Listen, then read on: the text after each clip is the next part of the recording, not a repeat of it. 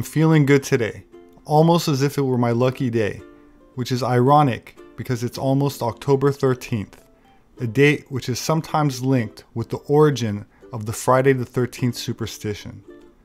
Some attribute the origins to the Code of Hammurabi, one of the world's oldest legal documents, which may or may not have superstitiously omitted the 13th rule from its list. Others claim that the ancient Sumerians, who believed the number 12 to be a perfect number, might have considered that the one that followed it was decidedly non-perfect. In actuality, the ancient Mesopotamians associated the number 13 with the lunar cycle and therefore regarded it as sacred rather than unlucky. That said, at dawn on Friday 13 October 1307, King Philip IV ordered Jacques de Molay and scores of other French Templars to be simultaneously arrested. Founded around 1118 as a monastic military order devoted to the protection of pilgrims traveling to the Holy Land following the Christian capture of Jerusalem during the First Crusade, the Knights Templar quickly became one of the richest and most influential groups in the Middle Ages. By the turn of the 14th century, the Templars had established a system of castles, churches, and banks throughout Western Europe, and it was this astonishing wealth that would lead to their downfall. For the Templars, that end began in the early morning hours of Friday, October 13th, 1307. A month earlier, secret documents had been sent by couriers throughout France. The papers included lurid details and whispers of black magic and scandalous sexual rituals. They were sent by King Philip IV of France, who had already launched attacks on the Lombards, a powerful banking group, and some claim that exterminating the Templars was his solution to his mounting debt problems. Jacques de Molay was the 23rd and the last Grand Master of the Knights Templar during the end of the Crusades, and Philip IV of France was deeply in debt to the Templars, so he had Molay and over 600 other French Templars tortured into making confessions, which some people argue were false as they were made under duress, which included starvation, sleep deprivation, and a device which yanked the victim's tethered arms behind him until he was raised from the ground and his shoulders dislocated. The men were charged with a wide array of offenses, including heresy, devil worship, and spitting on the cross, as well as homosexuality, fraud, and financial corruption. It's likely that some of these charges were to force the Pope's hand in helping to totally stamp out the Templars living in Catholic territory. The Templar lands and money were confiscated, and when Molay later retracted his confession, Philip had him burned in front of Notre Dame Cathedral in Paris in March 1314. Within weeks of their confession, many Templars also recanted, but were also eventually burned at the stake. It has been said that Jacques de Molay cursed King Philip IV of France and his descendants from his execution pyre. King Philip and Pope Clement both died within a year of Molay's execution. Clement fell to a long illness on April 20, 1314, and Philip died due to a stroke while hunting. Some 400 years after the death of de Molay and the dissolution of the Knights Templar, the Fraternal Order of Freemasonry began to emerge in Northern Europe, claiming heritage from the mystique of the Templars to the builders of Solomon's Temple. Historian Malcolm Barber said in his book, The New Kingdom, Quote, "It was during the 1760s that German Masons introduced a specific Templar connection, claiming that the order, through its occupation of the Temple of Solomon, had been the repository of secret wisdom and magical powers, which Molay had handed down to his successor before his execution, and of which the 18th century Freemasons were the direct heirs." Sacred mysteries are religious beliefs, rituals, or practices which are kept secret from the general public. It refers to esoteric knowledge which usually requires a formal initiation and a gradient of higher levels of belief before the concealed knowledge is revealed. Although the term mystery is not often used in anthropology, access by initiation or rite of passage to otherwise secret beliefs is an extremely common feature of indigenous religions all over the world, and this is especially so for occult secret societies.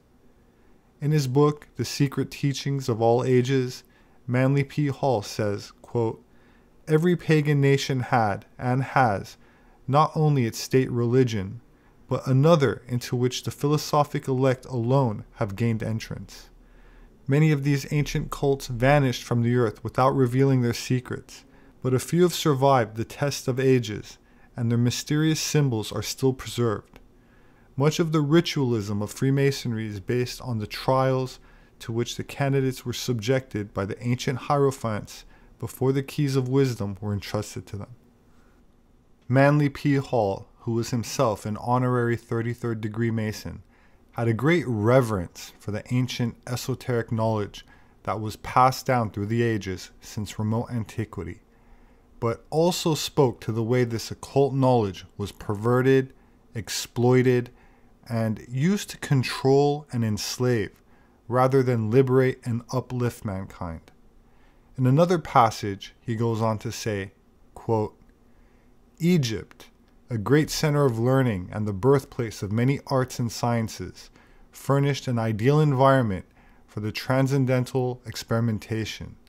Here, the black magicians of Atlantis continued to exercise their superhuman powers until they had completely undermined and corrupted the morals of the primitive mysteries. By establishing a priestly caste, they usurped the position formerly occupied by the initiates and seized the reins of spiritual government.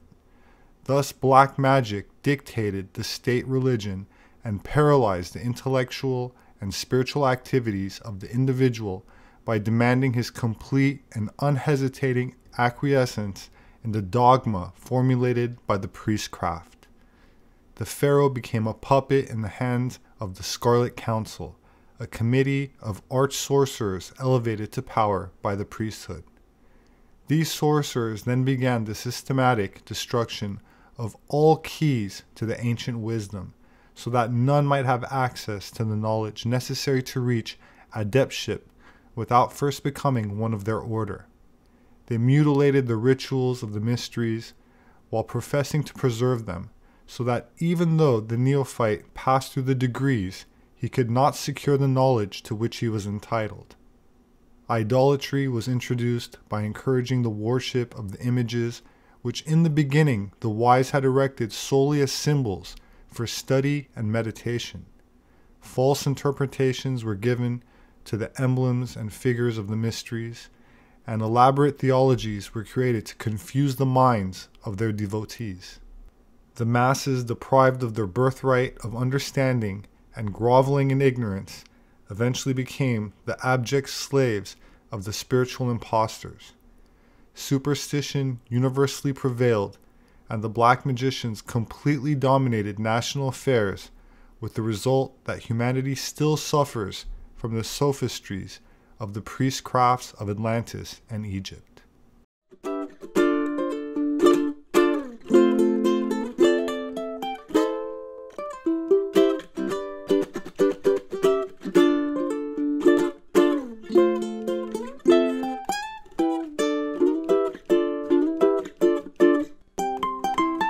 Bill Cooper was the author of a book published in 1991 called Behold a Pale Horse.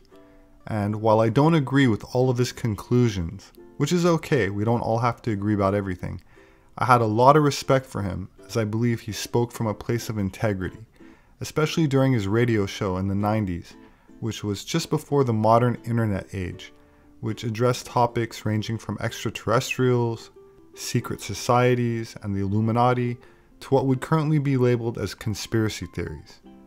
Bill claimed to have worked in naval intelligence, and while I don't know much else about his background, he was named a major fugitive by the United States Marshal Service in 2000, and on November 5, 2001, sheriff's deputies attempted to arrest him at his home and fatally shot him.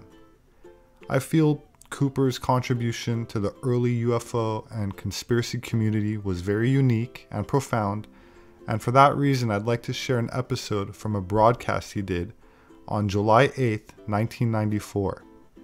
It's longer than the excerpts that I usually include, and I apologize to some of you for that, but it touches on a few points that mirror my own research that I will be elaborating on in future videos, so I decided to play it anyway.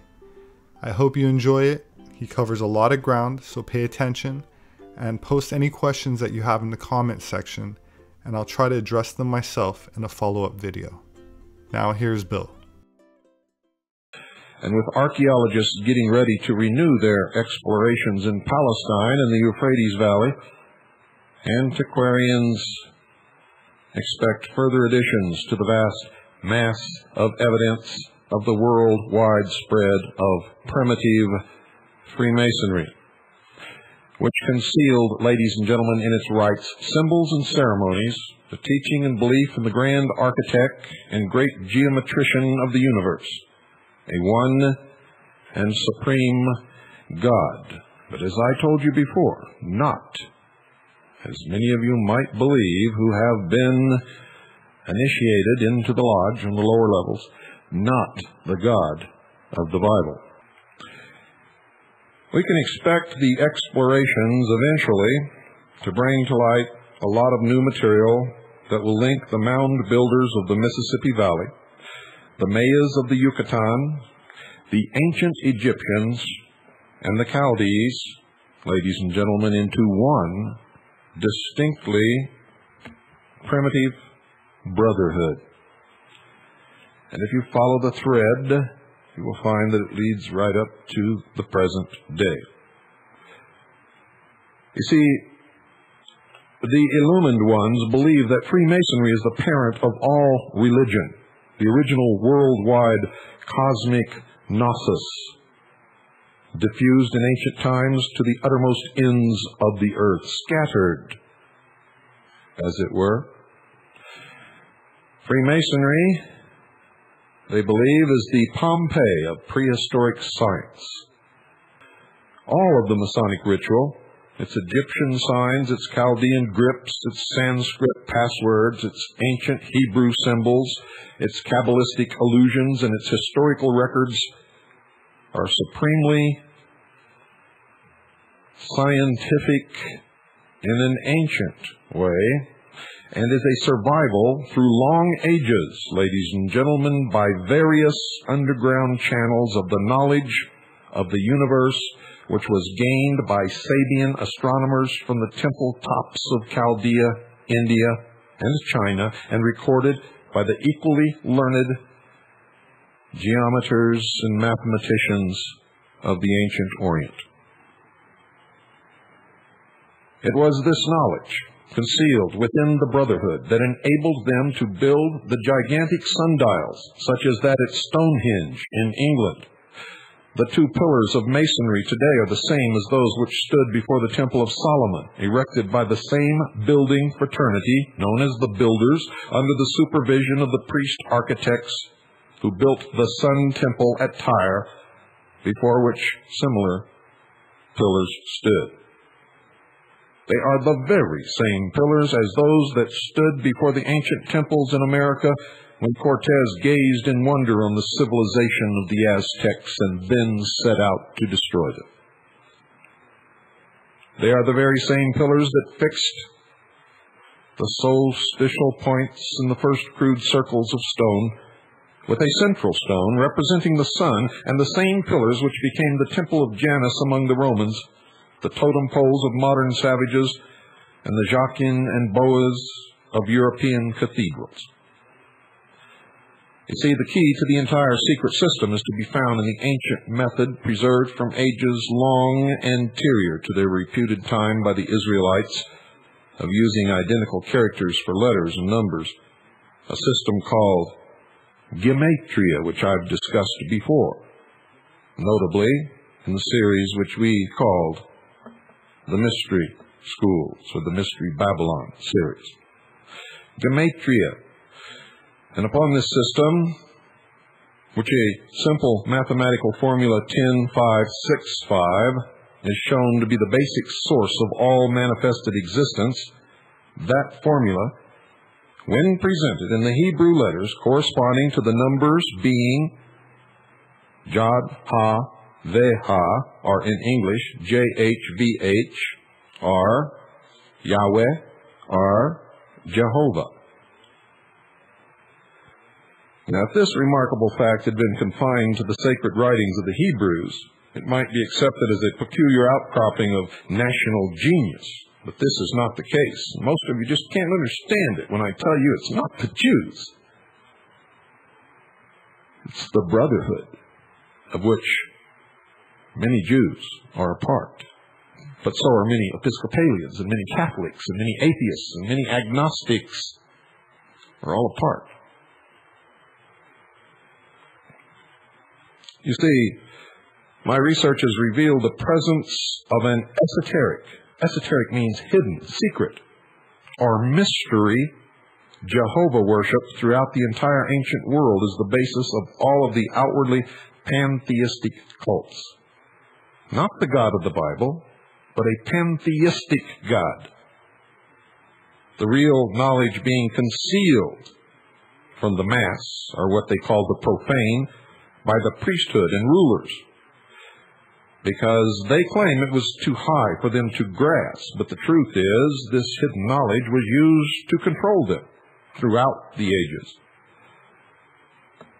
The worship of the great first principle, defined and also hidden by the mathematical Jehovah glyph, you don't know what I'm talking about yet, so don't form any premature conclusions, was at one time spread over the whole expanse of anciently civilized America, whether represented by the vanished race of mound builders of our own United States or the perished races of Mexico, Central and South America. And this latter wonderful fact may as readily be verified by the visitor to such a purely American collection as that in the Smithsonian Institution in Washington, or the American Museum of Natural History in New York City, as by the digger in Euphrates mud or Egyptian sands. For the proof stands out once you understand the symbols. The crowning secret of the ancients, as well as of our own time, is that the study of the structural proportions of our universe as evinced in lines of force and direction, cyclic time periods, celestial areas, and visible parts, reveals, ladies and gentlemen, the fact that it is of definite form, perfectly balanced proportion, and just such a synthesis of the principles of pure geometry as to show that the features exhibited are from the same causative source as that which geometrizes the snowflake, the crystal, and the flower blossom. Hence the expression used in Freemasonry of the grand architect and the great geometrician of the universe. The ancient Egyptians adopted as the key to this great cosmic philosophy the famous Pythagorean triangle of proportions 3 by 4 by 5. Proportions which is the basis of the celebrated 47th proposition of Euclid. The understanding of this 47th proposition of Euclid is an absolute requirement of members of the Brotherhood. They called the three sides Osiris, Isis, and Horus. considering the first two as spirit and matter and the latter as nature, evolved from the wedding of the other two. In other words, the doctrine, the church, and the full body of initiates, the practice of it all. And this triangle, represented as the eye of Horus and typifying the sun, became the all-seeing eye of Freemasonry, and it is clearly visible on the reverse of the Great Seal of the United States of America, on every single $1 bill that you have in your wallets right this very moment. The value of the Hebrew letters in the famous triangle is 543, or 543, ladies and gentlemen, which is half of an oblong of 3 times 4, the other half of which, also shown, is 345. The sum of both equals 888, and it is the value of the letters in the Greek New Testament name J-E-S-O-U-S-R, Jesus. An oblong of 3 by 4 contains 3 of 4 by 9, and vice versa. I know this is a little difficult for some of you to understand, and you're going to have to do some study, for it took me years to understand it. The oblong of 4 by 9 was represented symbolically as the Atef crown on the head of the Egyptian sun god Re, or Ra, whose name really means light. Light. And from this simple proportion alone, according to the methods of the ancient Egyptians, can be at once correctly delineated all the main physical features of our universe in absolutely correct astronomical proportions, and in so doing has evolved a sacred ancient symbol, the trapezoid, of 10, 5, 6, 5 proportions, which became known as JHVH among the Jews, Jehovah or Yahweh, IHOH in Phoenicia, IHUH in Chaldea, HUHI in Egypt, Oihahu in India, Hohai and Fohai in China, that's H-O-H-I and F-O-H-I, and Iowa in ancient America, I-O-W-A, Iowa. We find this symbol, the Jehovah symbol, as the shoulders and arms of Osiris as he judges the souls in Amenti, in the Egyptian Book of the Dead, and as the apron worn by the mysterious stone colossi of Quirigua, Guatemala, copies of which are in our own American Museum of Natural History. Remember, this is an apron. It becomes a little more clear as we go along. We find the Masonic keystone to be not merely an architectural requisite, but the angle of exactly 23 1/2 degrees, or the correct inclination of the axis of the earth to the pole of the ecliptic, and to embody the vertical section of the Great Pyramid of Giza 4 times repeated. We find the little clay idols of the departed aboriginal races of Colombia, South America, decorated with the geometrical glyphs of this secret order, the ornaments of the robes of the ancient Ica priests in Peru, but exemplifications of the same sacred figures, and the amulets of the Mayas and Toltecs in Mexico are also engraved with them. That there must have been some worldwide organization to distribute these symbols in ancient and prehistoric times is evinced by the fact that by common consent the ancient Egyptians and the ancient Mexicans constructed pyramids, which as shown by the Great Pyramid of Giza in Egypt and the Teocalli of Chichen Itza, Yucatan, as leading examples, were component parts of a single geometrical problem, the key to which is the simple Masonic apron as worn today, and the graphic symbol of which covenant is still preserved as a cosmic figure among the Hopi Indians right here in the state of Arizona. In discussing the Masonic keystone, Mr. Higgins displayed examples picked up in his travel from China, India, ancient Tyre, Egypt, and Palestine that were all cut on the same exact angle of 23½ degrees. But perhaps his most precious specimens were several black serpentine amulets from Yucatan and Central America, more than 3,000 years old, that displayed the keystone and also the inverted Tau cross, so familiar to Masonic brothers in their lodge work.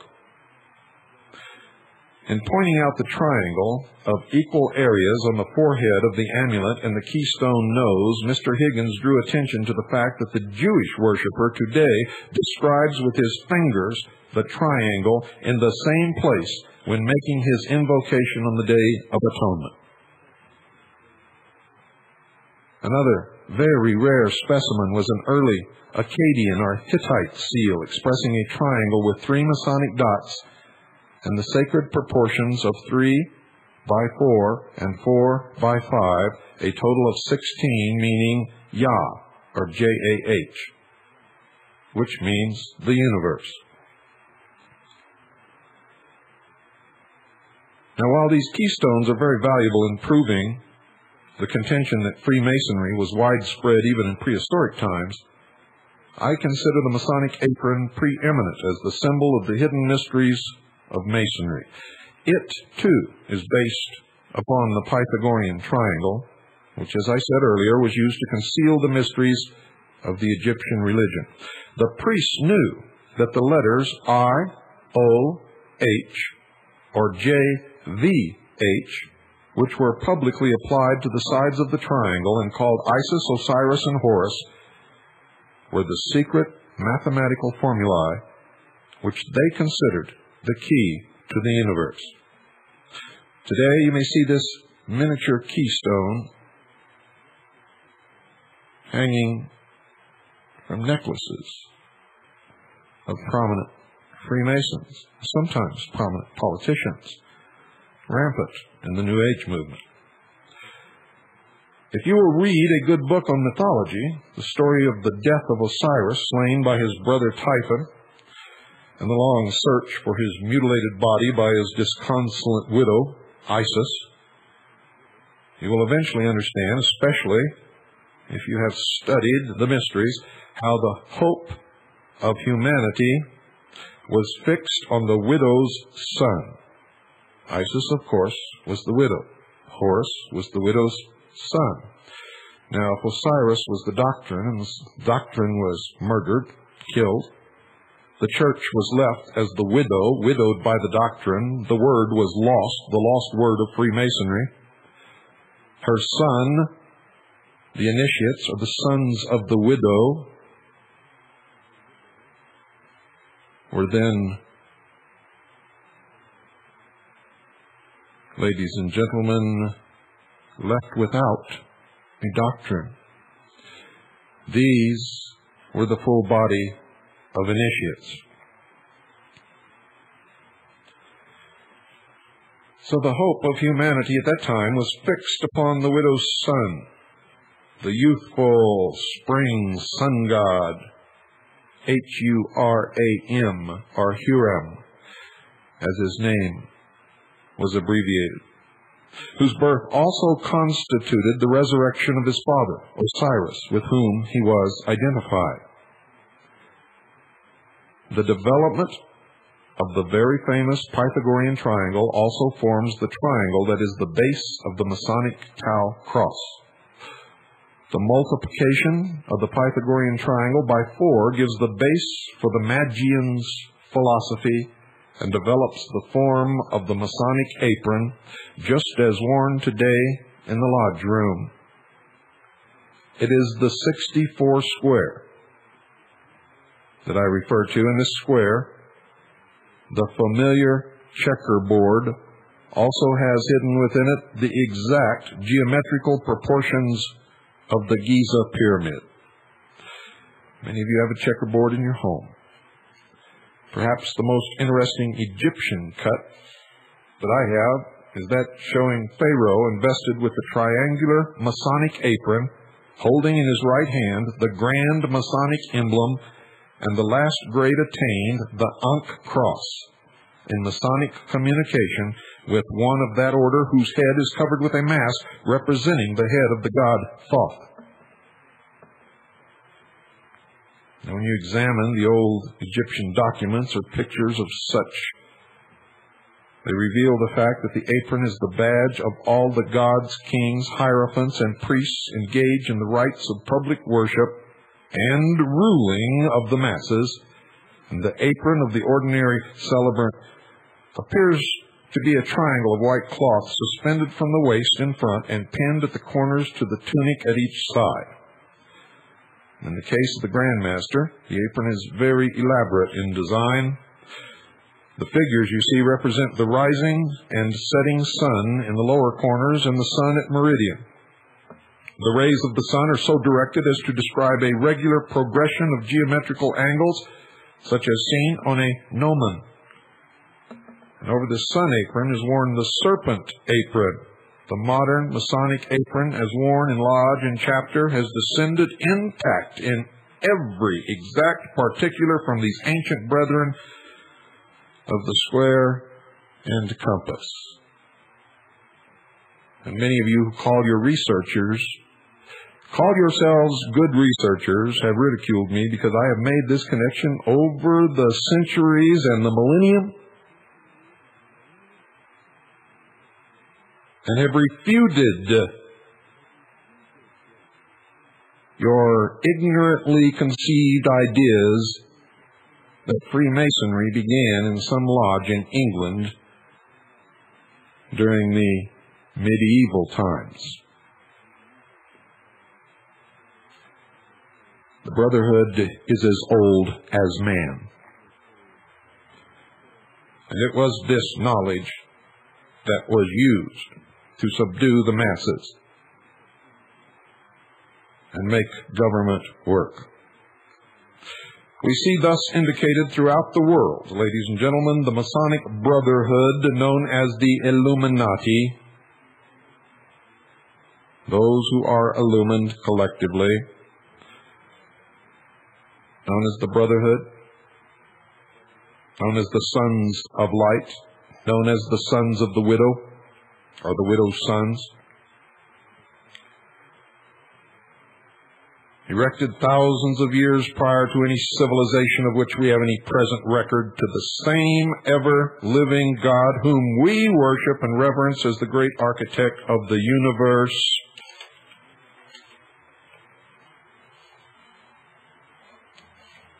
Today, around the world, in the lodges of all the brotherhoods, by whatever name, by whatever occupation, it is the same. It is not the same God that we worship in the Bible, whether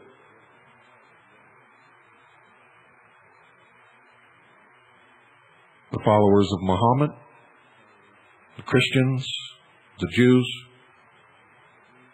except some Jews who subscribe to the Kabbalistic teachings. They know the true meaning.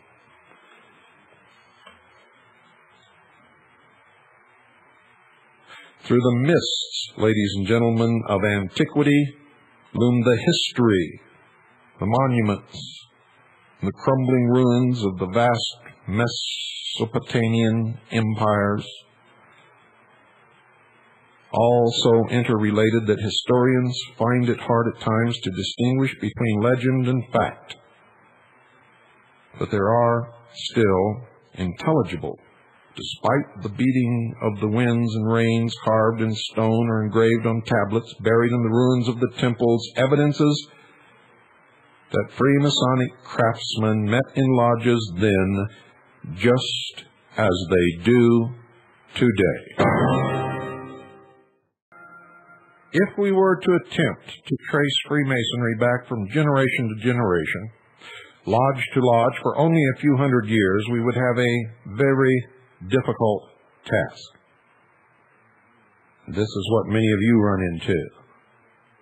And you don't know how to get over the wall. The mystery hedging about what they call the craft and the long periods of persecution and suppression make the difficulties nearly insurmountable until you learn to stop looking for names in lodges and follow the thread of their belief, teachings, and symbols.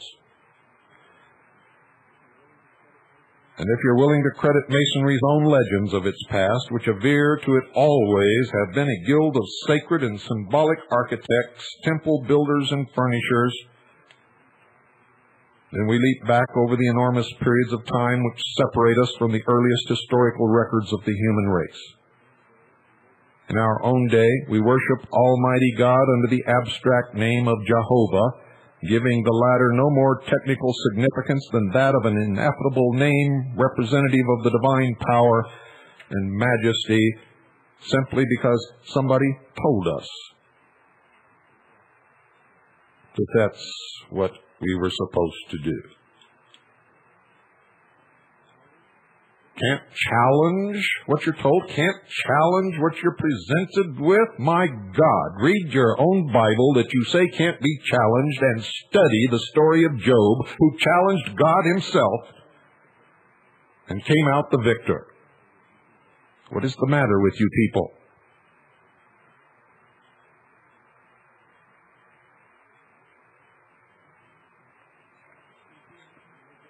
You see, Freemasonry is what remains of the vast ancient science which derived countless expressions of this sacred word from the geometry of the universe and translated them into the ground plans, elevations, individual stones, symbolic designs, and sacred furniture of all the great temples of antiquity.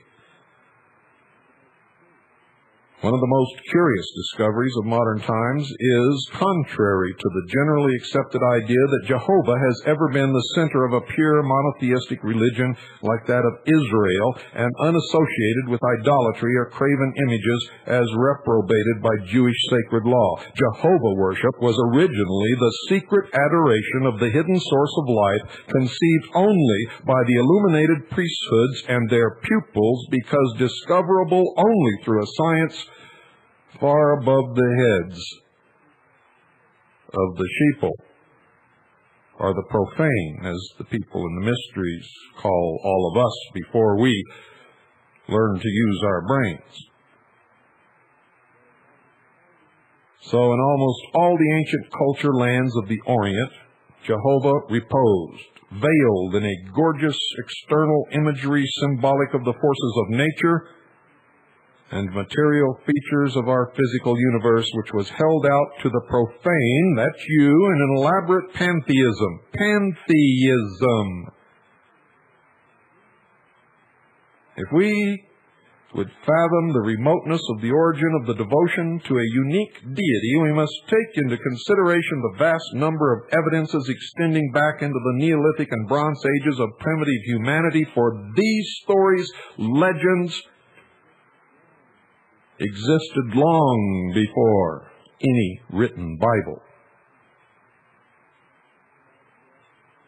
When the pride of wealth and conquest among the great civilizations of the Near East, Chaldea, Babylonia, and Assyria, were displayed in the palaces, towers, and temples abounding in the valleys of the Tigris and Euphrates, Jehovah was already older than the eternal hills and set forth in 1,000 symbols which only the priesthood could interpret.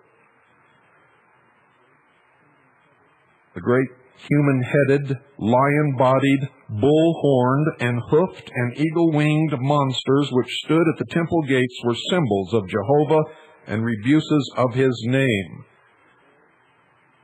And the story of Ezekiel's vision is not a recounting of the landing of a flying saucer but is his own encounter within himself with this God, Jehovah.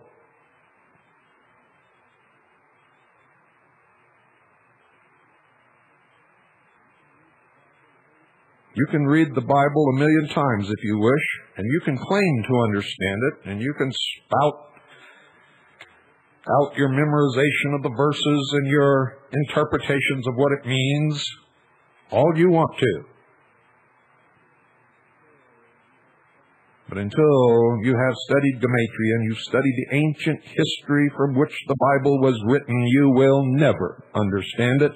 Not in a million years, not ever.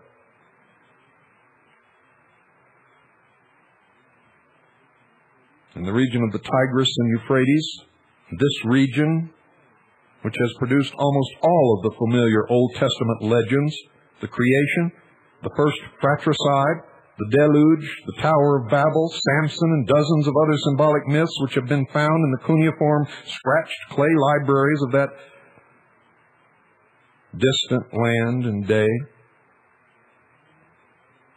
There are many evidences that the original legend, which crystallized into the worldwide Masonic epic, and yes, that's exactly what it is, had its first concrete expression on the banks of the Euphrates.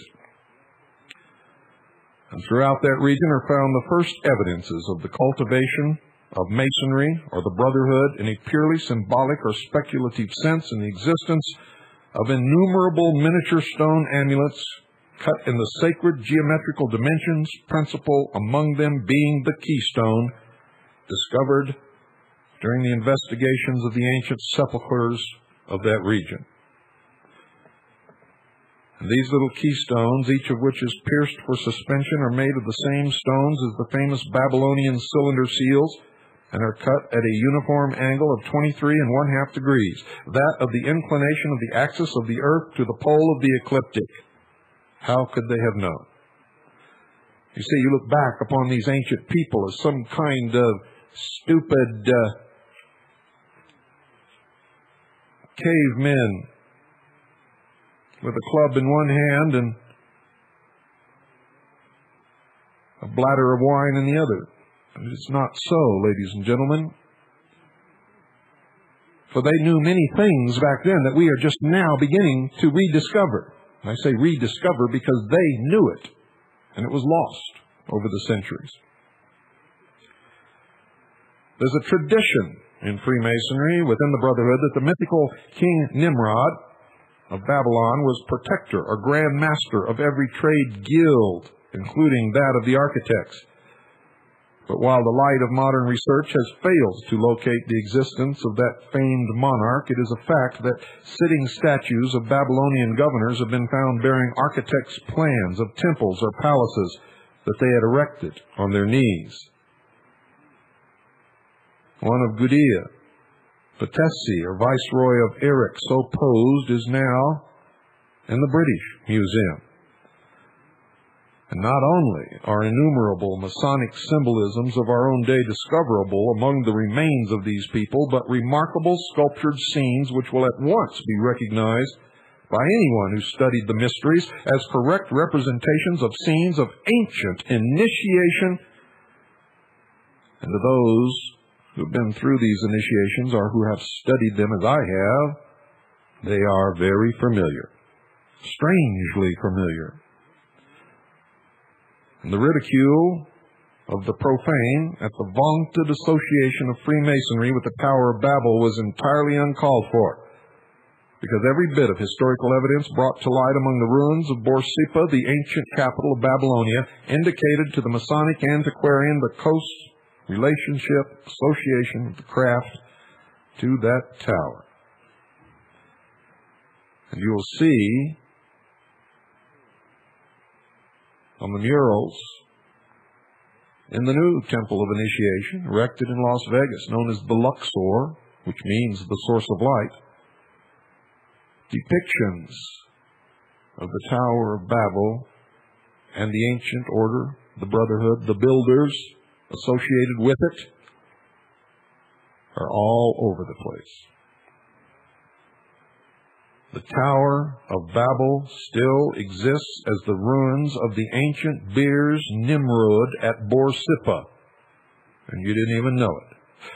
This was the tower temple of Marduk, or Jupiter, and the king who abandoned this city to build a new capital and a more gorgeous temple to the sun god Baal at Bab-Elu, the gate of God, on the opposite or eastern bank of the Euphrates, was the great sage and lawgiver Hammurabi, the Amraphel of the Bible and reputed original author of the laws of Moses. The facts are these. One of the titles of the sun god Baal, which was widely adopted by Eastern monarchs of a later period, was Salmanusar, or Savior King. This was literally King Solomon, which is also the meaning of the Babylonian royal name Shalmaneser. The king was the servant of his God and the executor of his mandate in erecting a temple to the Most High. The name of the architect given in 2 Chronicles chapter 2, verses 12 and 13, who was sent to King Solomon by King Hiram of Tyre, one skillful to work in gold and silver, in copper, in iron, and in wood, in purple, in blue, and in fine linen, and in crimson, also to execute any manner of engraving and device, every kind of work of art which may be given him, was Churam, or Huram-Abi, which is self-evidently a mere alliteration of the Babylonian name Chamurabi, or Hammurabi, or Hiram-Abith.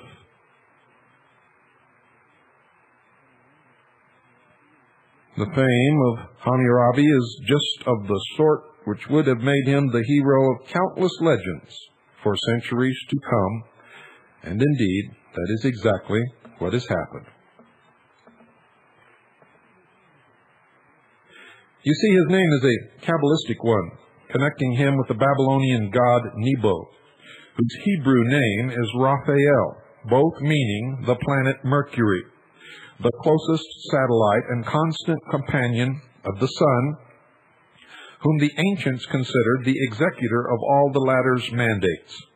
Mercury's color, the blue of heaven, is that of the Masonic order. The very best Babylonian representation of Hammurabi is on a stele in the British Museum, containing a transcript of his code of laws, and on which he is shown receiving them from the sun god Shamash, King Sal-Am-On, the edge of whose robe is an angle of 66.5 degrees, or the inclination at which the Earth's axis crosses the plane of ecliptic. To a Freemason, folks, there is much meaning in this statue of Hammurabi. The names of the materials in which the great artist who built King Solomon's temple was to work were not merely those of material colors or substances, but the symbols of the 7 planets and 4 elements, earth, air, fire, and water, which play an equally prominent part in the mythology of the ancient Babylonians, the symbolism of the Jewish tabernacle and temples, and that of modern Mystery Babylon. Each of the planets, ladies and gentlemen, known to the ancients, which was at the same time a god, was represented by a metal and a specific color. The Chaldean temples were of 7 stories, each smaller than the others as they rose. The lowermost chamber was that of Sheb, or Saturn, colored black. The next, that of Marduk, or Jupiter, colored orange. Next, there was a red stage for Nergal, or Mars. Then a middle chamber covered with plates of gold for the sun. Shamash, then the chamber of Ishtar, or Venus, a pale yellow. Then blue for Nebo, or Mercury. And finally, silver for Sin, the moon, which was left unfinished or open at the top as an astronomical observatory. We preserve those colors and symbology on flags and emblems the world over. The Freemasons preserved the colors of the four elements in the veils of the Royal Ark chapter.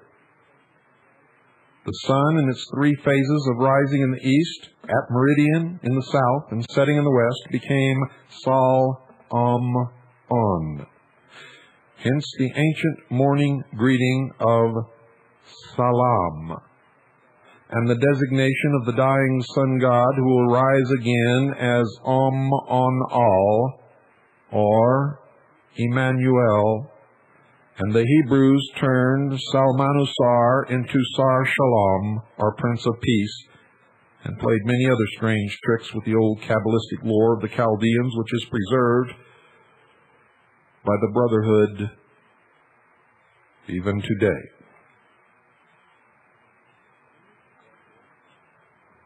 The Phoenician vessels no longer sail the Mediterranean Sea, and the secret of their famous Tyrian purple dye was lost and just recently rediscovered. But no traditional association of the ancient craft possesses more absorbing interest for the modern student of the mysteries than that which links the fame of ancient masonry to the venturesome seafarers whose winged argosies visited at least 3/4 of the globe in the morning of the human record. This is indisputable.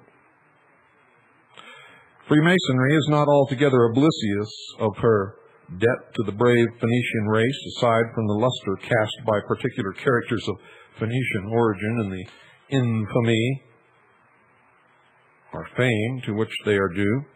Mr. Higgins says, the biblical association of Hiram, the great monarch of Tyre, Phoenicia's chief city, with his brother ruler of Israel, and the participation of the former in the construction of the wonderful Temple of Solomon, the story of which enters so prominently into the Judaic history, the Christian religion, the religion of Islam, and of the Brotherhood tradition, has been heard over and over and over and over again, and is better told in Holy Writ than it ever could be recounted in modern terms. And that which particularly interests me is the question of what profane science and mere archaeology has to show of the presence among the Punic peoples of that same great cosmic cult which overspread the whole ancient world, and which was based upon the geometry of the universe and the secret worship of Yahweh, or Jehovah. Now, if we examine the subject from a completely secular standpoint, without invoking the aid of sacred annals, we find an enormous fund of genuine evidence that the Phoenician branch of the Semitic race played the chief role in the distribution of the arts, sciences, architecture, symbolism, and religion from the ancient culture centers of India, Egypt, and Babylonia to the newer civilizations which were scattered among the isles and along the shores of the Mediterranean, as well as to the western coast of Europe, and most probably, as the evidence tends to indicate, prehistoric America.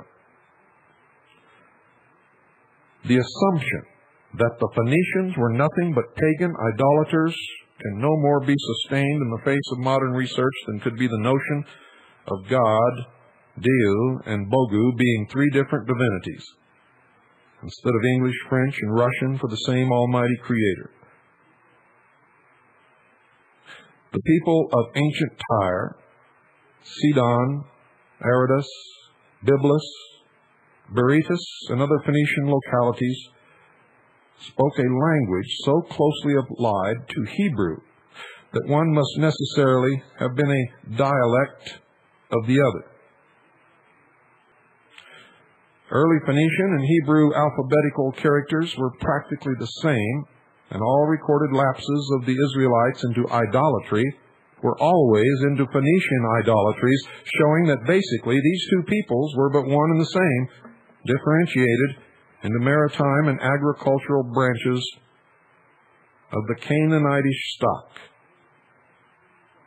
The Phoenicians may have had many gods, but to the priest, they were attributes of Jehovah, while the Hebrews had the distinction of a dogged adherence to the thought of a monotheistic deity, all in all, Jehovah. Phoenician remains found over the whole expanse of the continent of the ancient world, from Scandinavia to Ceylon, prove that this clever people studied the arts and superstitions of their foreign customers, and they manufactured for each the peculiar idols, amulets, and symbolic ornaments with the same commercial acumen which once sent cargoes of brass idols from Birmingham to India with every shipload of Bibles from Oxford.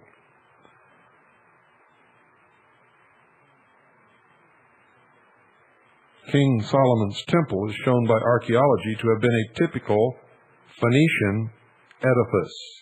Phoenician edifice, folks. A lot of people don't want you to know that, but that's exactly the truth. An adaptation which that race of clever architects made from the symbols the various nations had of the Jehovah cult. It must not be forgotten that what we today call Freemasonry was the religious science of the ancients, the state of the art of that day. Right or wrong made no difference. It was a symbolic reconstruction of the universe in all its parts, amidst which gorgeous furniture, imitating the host of heaven and the powers and properties of nature, splendidly robed priests and acolytes celebrated allegories of the great celestial cycles and the spiritual birth, life, and regeneration of man. The word man in Phoenician being ish. Ish. And the symbology was always in the sun, spelled S-U-N. The greatest of all contemplations among the Phoenicians, said Mr. Higgins, who was one of the prominent experts, as evinced by their architectural remains, not only in their homeland at the eastern extremity of the Mediterranean Sea, but on the sites of the numerous Phoenician colonies on the northern coasts of Africa, many of the Greek islands, and in France and Spain, was the so-called dual principle. The theory of the universe as a marvelous equilibrium between forces seeking to destroy and forces seeking to preserve it was the basis of all the Eastern religions, symbolized in different countries in different ways. Today, you know it as the positive and the negative, the yin and the yang, the male and the female. The Mongols employed the yan and yin symbol, the Hindus, twin fishes. That's really what the twin fishes stand for, folks. The Egyptians, twin serpents and twin pillars. The Phoenicians copied the fishes, the serpents, and the pillars. But the greatest contribution they made to the brotherhood was in the prominence they gave the pillars. You see, they used such pillars on the porch of their great temple at Melkarth, at Tyre, and copies thereof wherever Punic settlements were effected. The modern Mason can recognize these pillars in his lodge, and they were the two pillars flanking the entrance to the Temple of Solomon. They were not original, they were copied from the Phoenician temple in Tyre. The worship of Melkarth was something which has had most consequences in the distribution all over the world of peculiar rites and mysteries bearing upon the existence of what they call the divine spark in man and its survival of the grave. It's the principle that they use to convince their initiates that man is God. It is the Luciferian principle.